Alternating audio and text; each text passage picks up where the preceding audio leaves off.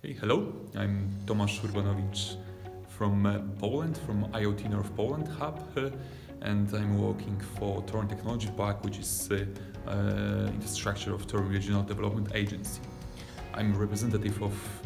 Kujawsko-Pomorskie region, which is to the north of Poland. When it comes to our digital innovation hub, we started our journey with creation and establishment of IoT North Poland with the I4MES initiative, which allowed us to create a business plan,